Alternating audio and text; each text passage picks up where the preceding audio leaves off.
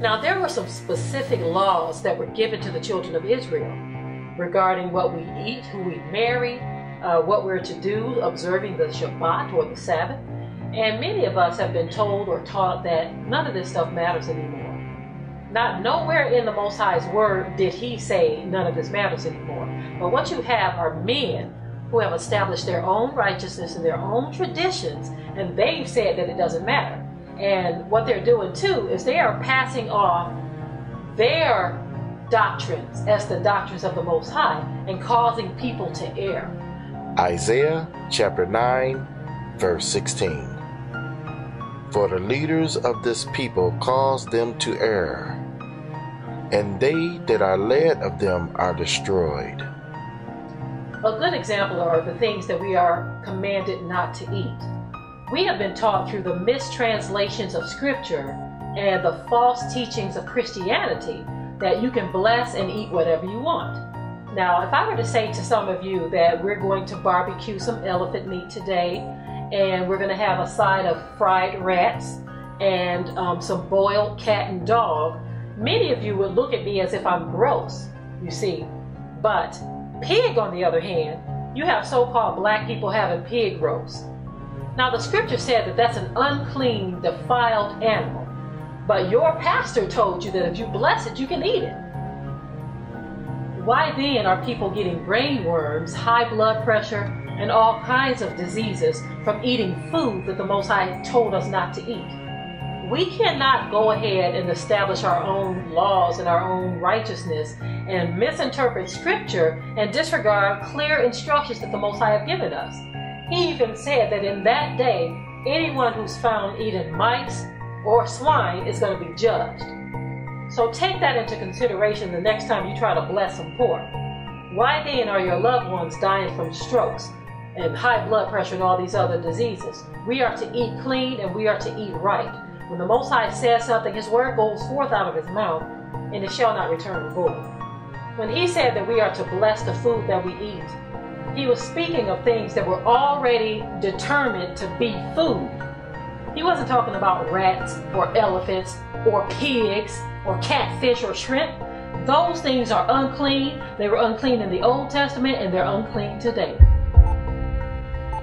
For behold, Yahuwah will come with fire, and with his chariots like a whirlwind, to render his anger with fury, and his rebuke with flames of fire.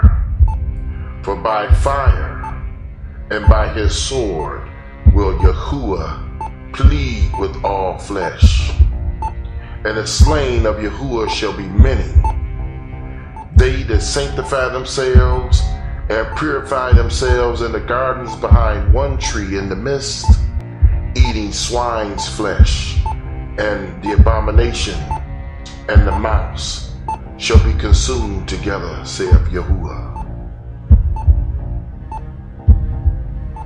Yahuwah shall make the pestilence cleave unto thee, until he have consumed thee from off the land, whither thou goest to possess it. Yahuwah shall smite thee with a consumption, and with a fever, and with an inflammation, and with an extreme burning, and with the sword, and with blasting, and with mildew, and they shall pursue thee until thou perish. It is common in most black neighborhoods to find rats, mice, fleas, flies, and roaches. I've seen people put their trash cans on a table in the backyard just to keep the rats from getting into the garbage cans. Roach infestations is a common thing in black communities. Just like the scripture says, the pestilence shall cleave unto them.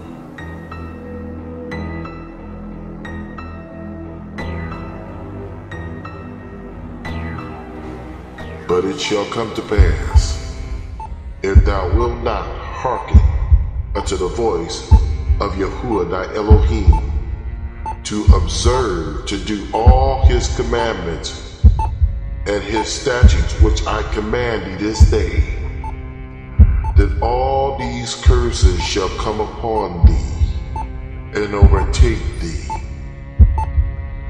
Cursed shalt thou be in the city, and cursed shalt thou be in the field.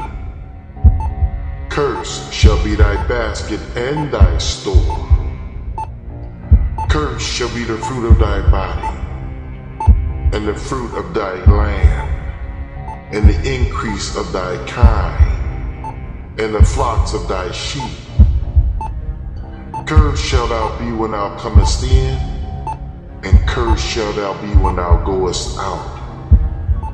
Yahuwah shall send upon thee cursing, vexation, and rebuke, and all that thou settest thine hand unto for to do, until thou be destroyed, and until thou perish quickly, because of the wickedness of thy doings, whereby thou hast forsaken me. I knew there was something going on when I went through certain black neighborhoods and noticed the same problems and the same patterns of dysfunction. From family to family, city to city, state to state, I see some of the same issues. And these issues are now a normal way of life for most of us. The legacy we leave for our offspring are a pile of problems ranging from poverty to sickness. Now, some of us as individuals have risen above some of these issues, but as a whole, these things have gotten worse over the years. The scriptures say, "Curse shall be the fruit of thy body." Well, isn't this what we're seeing in our communities today? Each generation, the youth gets worse and worse. There was a time when black children respected their elders. Now they don't even respect their own parents. 16-year-old Jalen Wembley is charged as an adult in jail for murder after police say she stabbed her mother, Katina Wembley, with a knife. It happened here at Sunrise Apartments Tuesday afternoon. Kids could hear him through the door arguing about the cell phone, and I just heard the mama squeal real loud. What happened next will be hard for Melody Thames to ever forget. The little girl came out and slammed the door, and when she went back, she said, "I hate you, you stupid B-I-T-C-H." And she ran and took off. Then the mama come out with the knife. It was all the way in her neck to the handle, and she was screaming for help. She was just walking around. She was bleeding everywhere.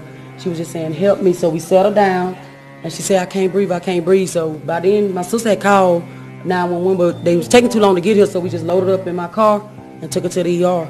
Katina Wembley died at the hospital. Authorities say Jalen Wembley took off running from the apartment barefoot. She was caught 5.5 hours later, coming out of the woods about a half a mile away.